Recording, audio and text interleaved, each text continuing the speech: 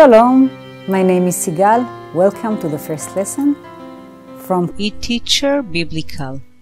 We're going to see our very first 4 letters in Hebrew, and then we are going to demonstrate them from Genesis, very first 3 verses.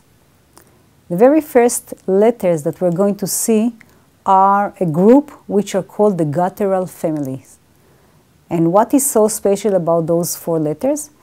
Most of them, or all of them, are actually pronounced here in the guttural, especially traditionally saying. But modern Israelis are trying to make it easy for themselves, so you can go ahead and feel free to do it the same. And the very first letter you see here is Aleph. That's the name. Aleph is the name of the letter. It is pronounced as a glottal stop. The next letter is Hey. Hey is very similar to the English H. So you are going to pronounce it as The next letter is the most trickiest one, because modern Israeli are pronouncing it as You hear it's coming from this area, like rubbing your throat. But then again, Bach would be an easy pronunciation for you to do, or do something that would not going to complicate your articulation. The very final letter here is Ein. Ein, as for today, very much similar to Aleph.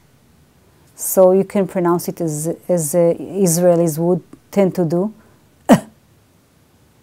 Now, why don't we see those 4 letters in Genesis, the 3 verses? I will read and try to find those letters within the verses that I read to you.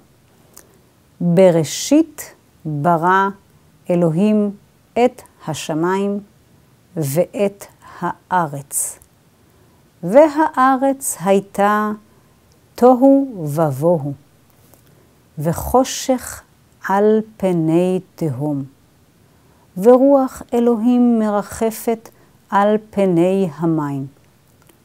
ויאמר אלוהים, יהי אור, ויהי אור.